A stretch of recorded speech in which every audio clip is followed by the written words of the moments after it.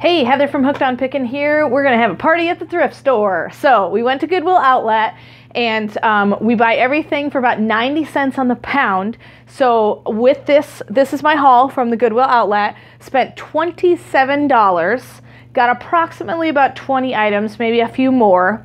And when I did the math, it should equal out to about $520 of profit if I make what I want to make and sell everything. So let me give you the breakdown and tell you exactly what we got. Okay, so first off, we have this very vintage Army helmet. If you notice right here, it says Jackson Products, biggie right here, made in the USA. Anything made in the USA usually sells really well. Now, obviously, I cannot put this on Amazon, but I can put it on eBay. And because it has this front strap here, it's worth a little bit more. It has this front leather strap. So vintage, well, I said Army helmet, but it's more like a construction helmet. So I'm really excited about that find. This is really awesome. So this is Rosetta Stone. It's actually the German version of Rosetta Stone. I looked it up on Amazon. It's going for about $150, but I am restricted in selling it on Amazon in that category. So I'll have to put it on eBay, but I probably can still get about $100 worth of it. I opened it up. I looked, all the CDs are there. I pulled the CDs out. They're beautiful condition. So no scratches and stuff. So I'll have to look and make sure that it doesn't include any other things that are supposed to be in there, such as instruction manuals and things like that. It does come with a couple of manuals, so I'll check my items and make sure that I have everything contained in this box. If not, when I sell it on eBay, I can just put that special note, but somebody's going to buy this for $100. So next thing I got is Sorry. It's called Sorry Sliders.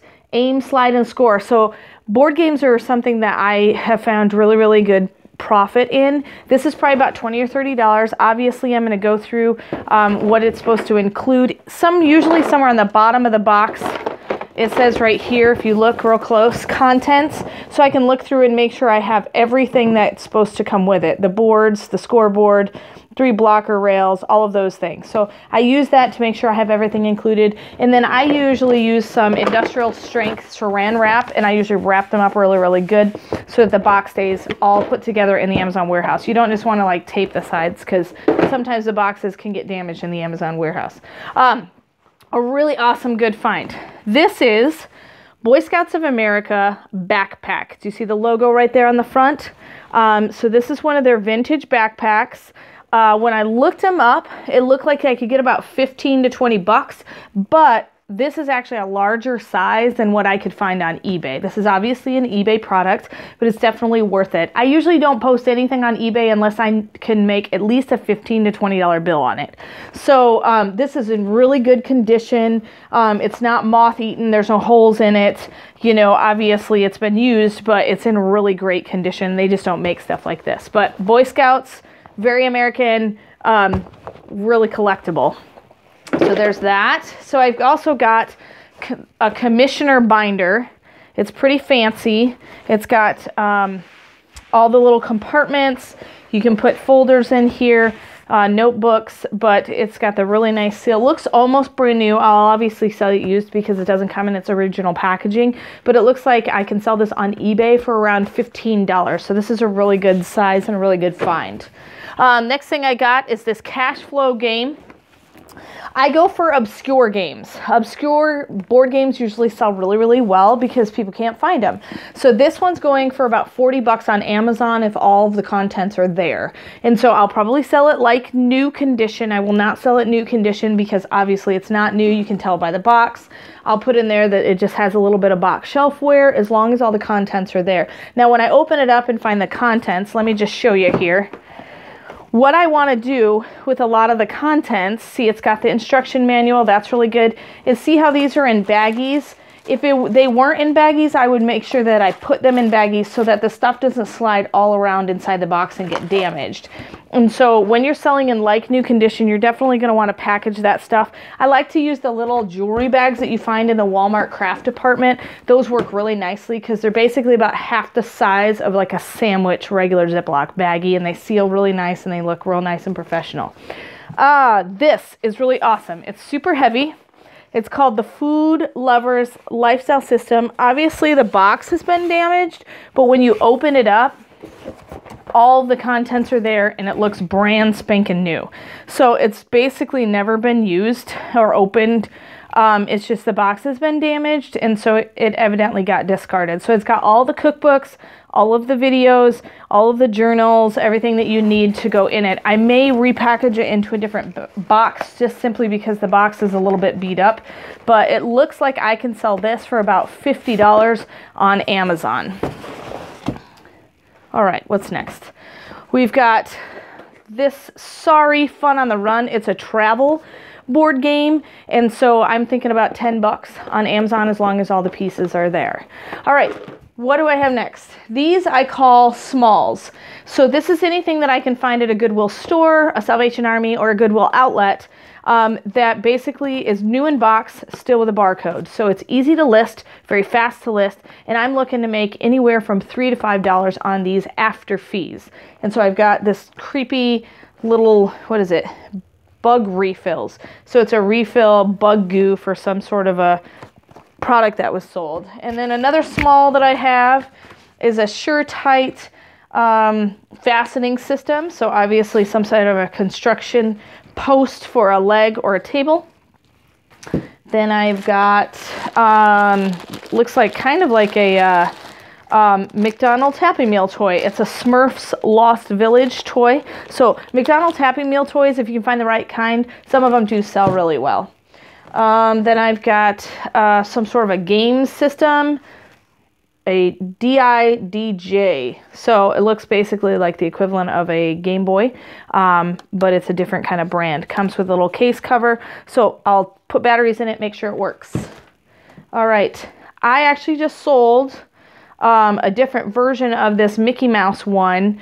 Well, I have it listed right now because I just listed it. I think I have it listed for around 15 or 20 bucks, but anything vintage Mickey Mouse sells really well. This has a little bit of damage on the ears, so I'll make note of that, but these are highly collectible because there were 8 different kinds of these Mickey McDonald's toys.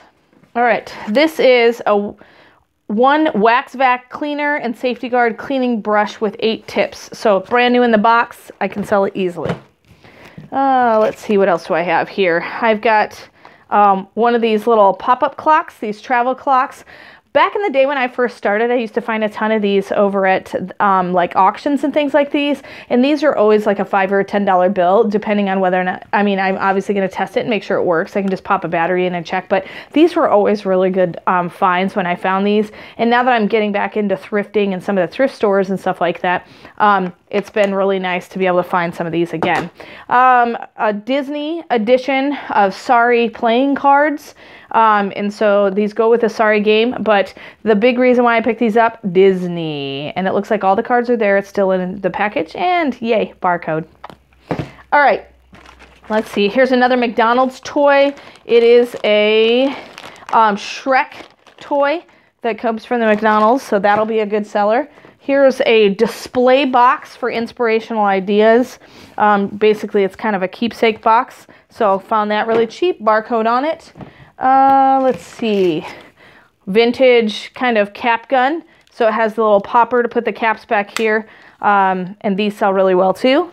So that's an eBay. A lot of these, if they have a barcode, I'll put them on Amazon, but things that are loose like this, I'll probably put on eBay, the vintage McDonald's toys as well. Let's see what else we got here for smalls.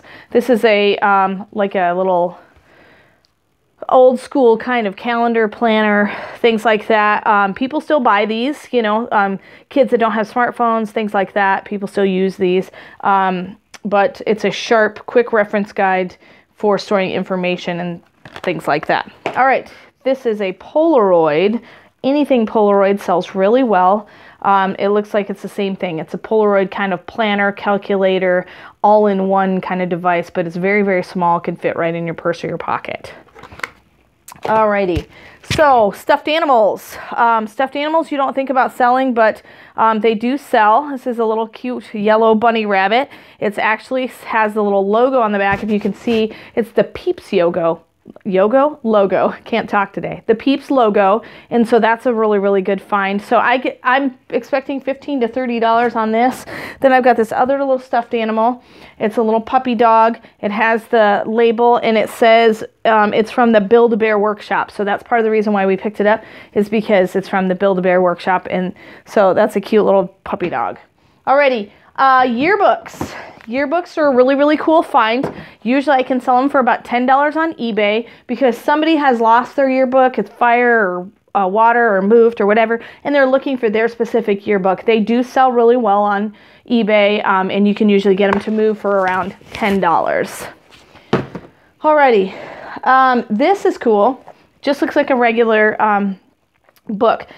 We picked it up because it was in really, really good condition, and then we found out it's actually a game guide for a game. It has a sales rank of about 800,000 in books, which is really, really good. Anything under 1 million in books on Amazon is very, very good. It sounds like a high sales rank, but for things like this that you can't find very frequently, it's a really good thing. So it's in fantastic condition, has the barcode on the back, and I look to make about 50 bucks on this one. And so I'm excited about that. Secrets of Mana, official game secrets. All right, how to stay a Christian in college. So this is just a regular book, has a good sales rank, and I can make about $10 on Amazon. Quick flip, because it's just an easy list for Amazon. Anything I can put on Amazon, I'll go $5, $10 because it's really, really easy to list and just ship into the warehouse, and then you don't have to worry about it.